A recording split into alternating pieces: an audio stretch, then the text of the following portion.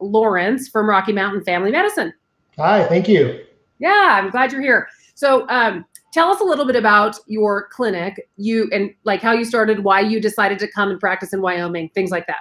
Okay, yeah. So I've been in Wyoming now for about 14 years. After medical school, I decided to take my residency training up here to Casper, where we have a great residency program for training in rural health and family medicine. And after finishing residency, my wife and I really enjoyed Casper, so we decided to stay and open a practice together with a friend of mine after residency, and have been doing this for, we just had our 10-year anniversary in August of last year. So yeah, things have been going great. That's awesome. Where are you from? Where did you go to med school?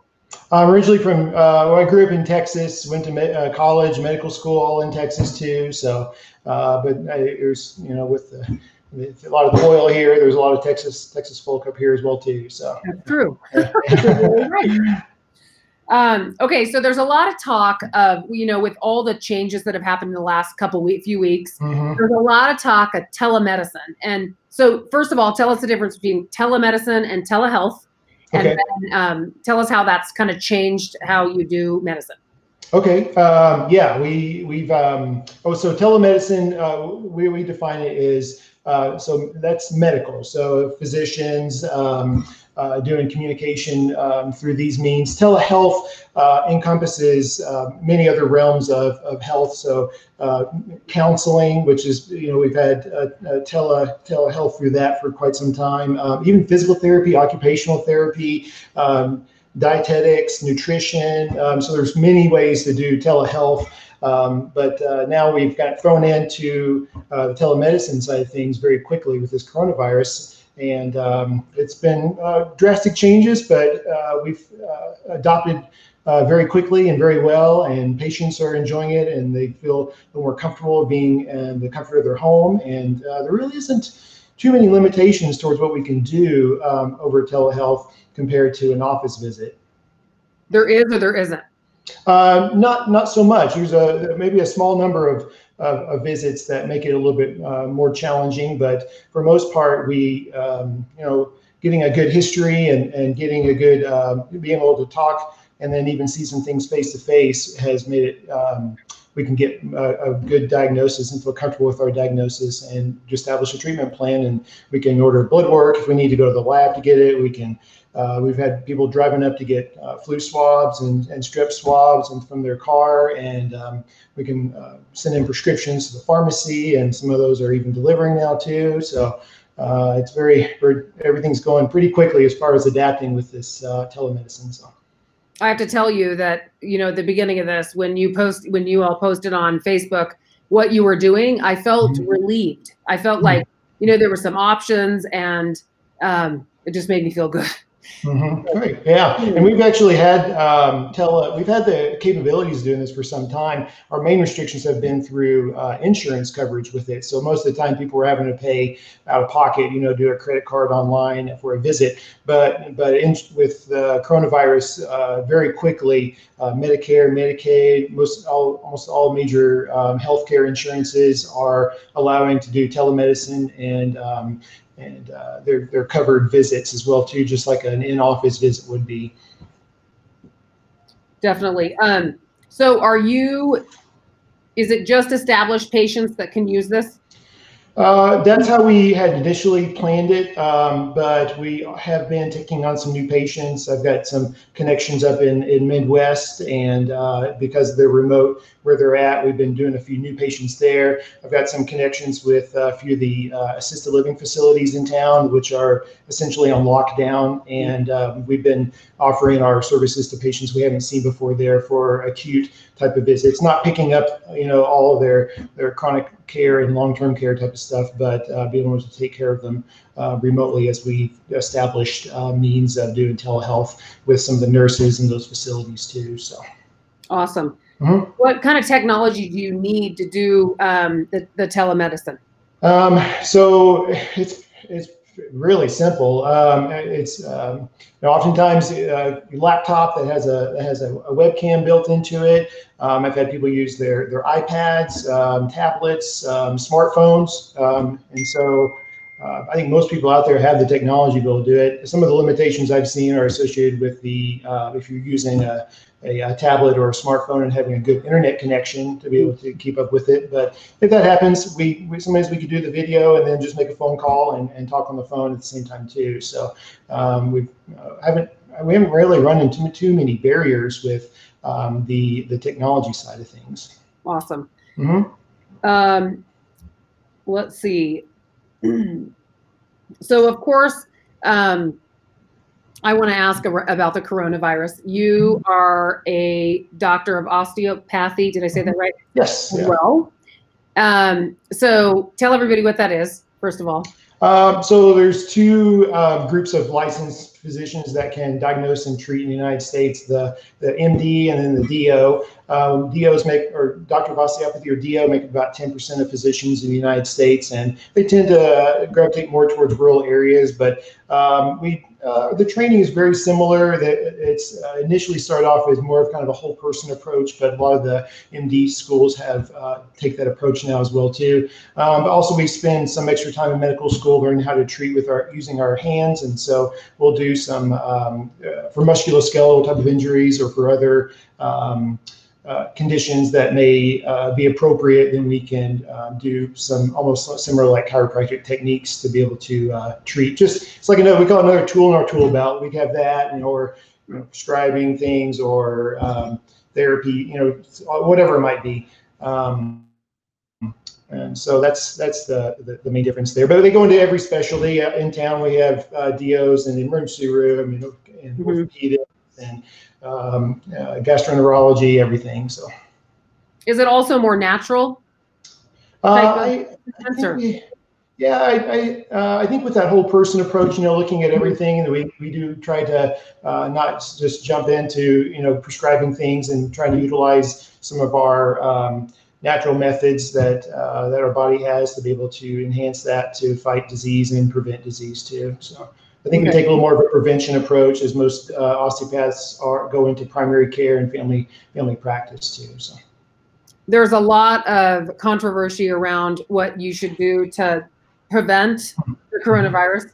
Of course, stay home. But are there other things that, I don't know, zinc or what we were talking about before? What could we do? So the biggest ones, washing our hands and social distancing, and so being able to avoid exposures to respiratory droplets or others that may have it and just don't have symptoms just yet too.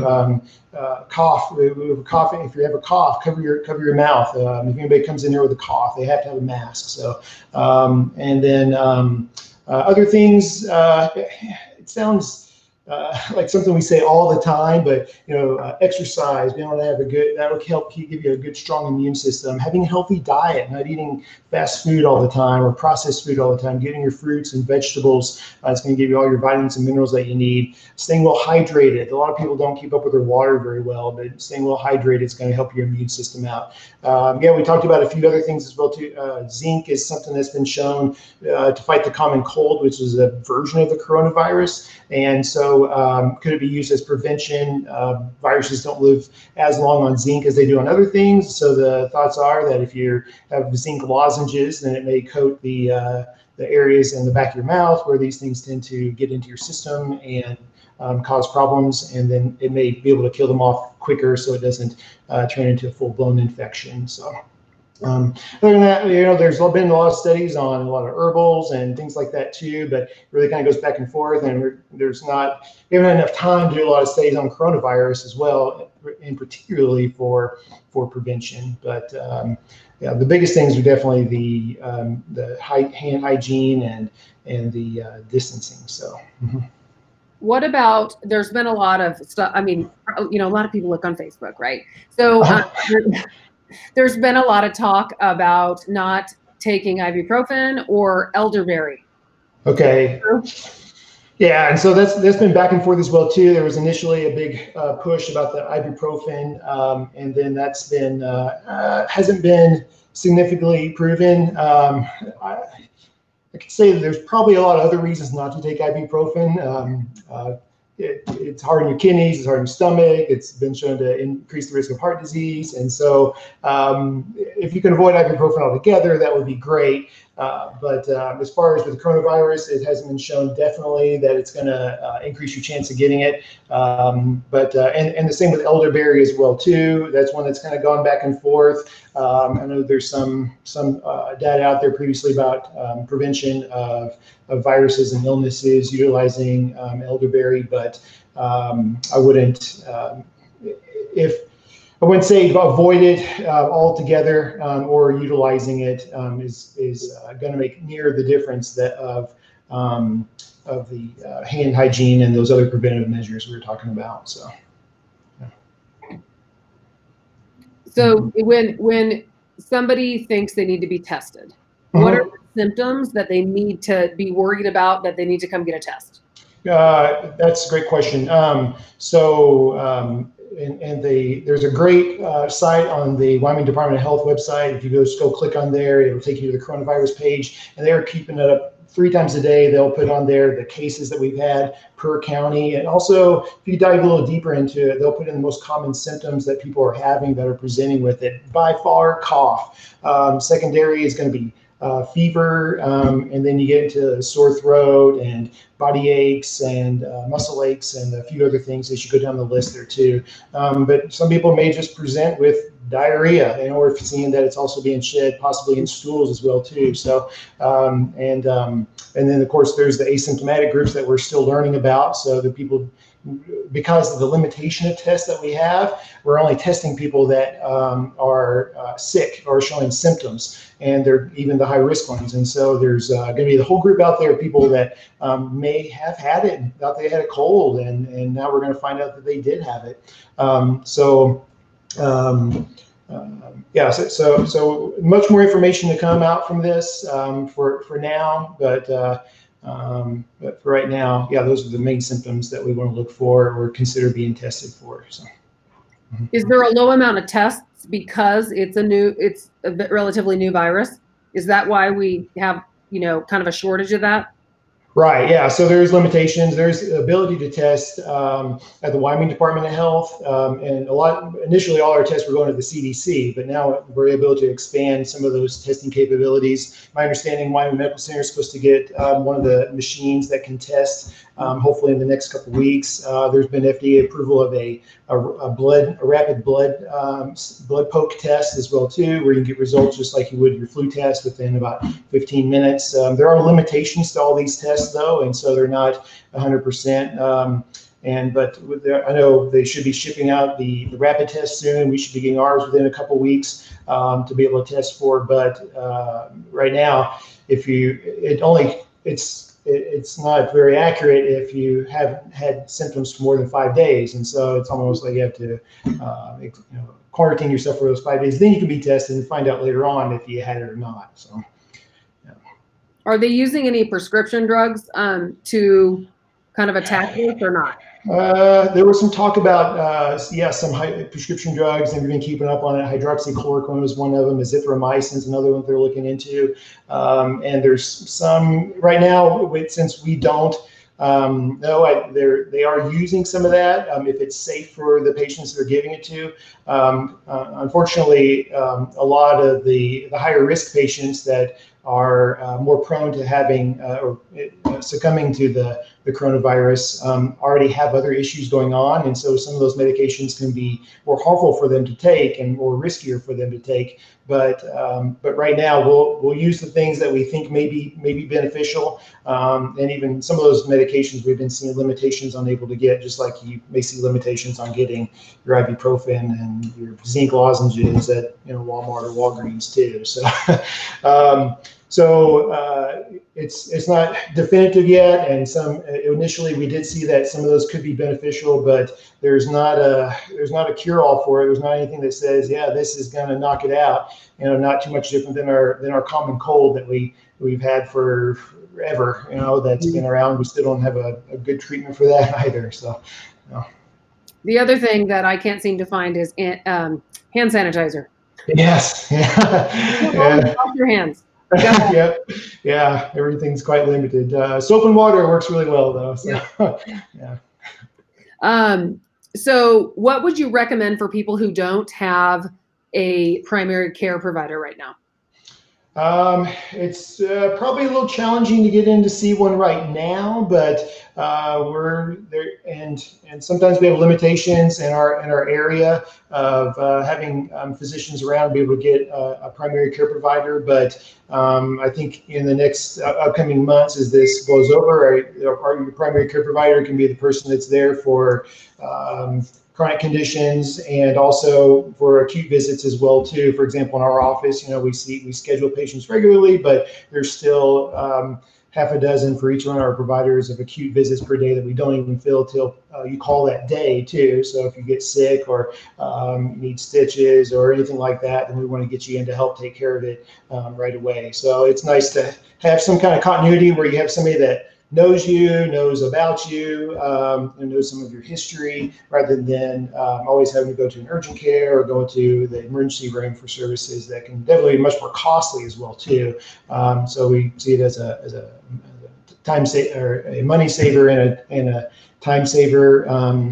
And oftentimes insurances, they'll cover your checkups once a year without any out-of-pocket costs too, and even a host of blood work based on whatever's needed for prevention. Primary care providers focus a lot on prevention as well too. So we say we want to try to just see you in here for the preventive visits, so I don't have to see you along the way for other problem visits that we may have heading into the future. So, what providers do you have? So we have, right? Pardon? Or newer. She's been there a couple of months. Yes, yeah. So we recently have a new physician's assistant, Robin Morrison, and so she's been helping pick up some of the load. And then we also have Jane Fleming. She's been a nurse practitioner here for the last 6 to 7 years, and so we have a really good crew right now. And then we have some MAs that are medical assistants that are seasoned and well trained as well, and so oftentimes they can answer a lot of questions over the phone. But having the 3 providers in the office regularly, we can usually take care of things fairly quickly and rapidly for you. So. Awesome. Is there anything else you want to tell us about Rocky Mountain Family Medicine? Well, we see everything from kids, and so as soon as you walk out of the hospital with a newborn, all the way up to, I think we have 101 is our ISO. Everything from geriatrics to kids. We go to the nursing home. We've recently started going to a couple of assisted livings as well too. So we're trying to not only see people in the office, but also bring them to you. We're still accepting new patients right now as well too.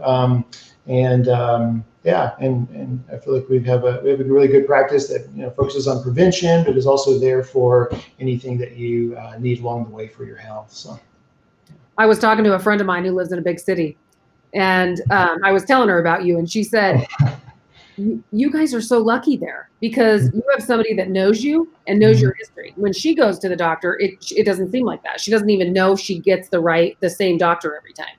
So I think we are." When you think about it that way, we are super lucky here. Yeah. Well, I don't think I consider myself as old-fashioned or anything like that, but I do like that, getting that personal approach and getting to know patients and even knowing things like about their background and their family history and their occupation helps a lot too when we're trying to figure out what's going on with their health too. So.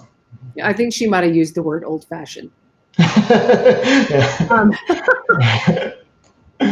But that's okay. We, sometimes I'm asked in Wyoming, do you have electricity? Yeah. But okay, where are you located? We are out on East 2nd Street, so out near Wyoming Ale Works and Fire Rock, around that area. There's a little section with several other healthcare related offices, and so we're tucked in back there, and we've been here for this location for about 5 years now. Well, we really appreciate all of you, and thanks for coming on here and taking care of all of us while this is going on. Yeah, absolutely. Encourage the use of the telemed too. We've been doing quite a bit of it, and it seems to be working great. So we've been encouraging people to utilize it. So, is it about the same amount of time, or are you able to see a few more people? I've noticed that it does not take as much time to do it, and so that way we can have more visits in between there too. So it's been helpful for that reason too. So yeah. Awesome. Yeah, good. Well, thank you so much. Stay well, and we really appreciate you. All right. Well, thanks for having me on, Alisha. Yeah. Yeah. All right. Bye-bye.